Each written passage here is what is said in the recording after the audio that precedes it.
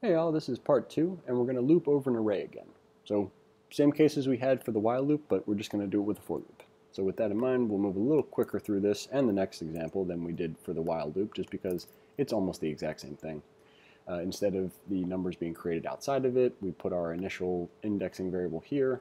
Our condition goes between the, after the first come on now, semicolon, and before the second one. And then this is what's going to happen after each iteration of the loop.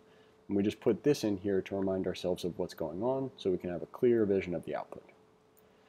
It should be very familiar given the while loop. So now we've got a series of restaurants and we want to log each restaurant to the console. Now eventually what happens in here is going to become more robust, but at this point we're just practicing the for loops. So if all you're able to do is just get the for loop down and see it log each value to the console, then we're still in good shape. Taco shell, lobster tail, vegetable garden. Excellent. So with that in mind, let's talk about the coding challenge.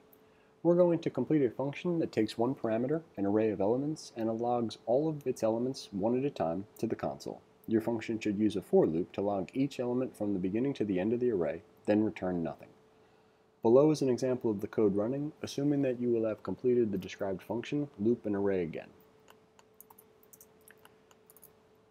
Let's get our test cases and our stub. So create a loop which iterates over the input array.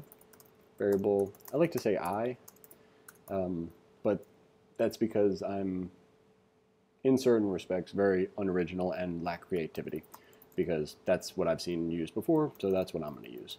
So I is equal to 0, I needs to be less than the length of the array, and we went over in the last lesson on while loops why this works. But you figure that previously we talked about how the last value in an array is going to be at index array.length minus 1. And that's universally the case.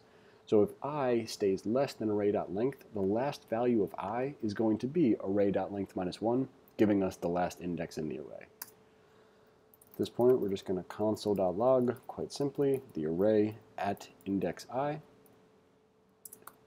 Run this code to make sure it works in at least one case. Well, at least two cases in this, so it does.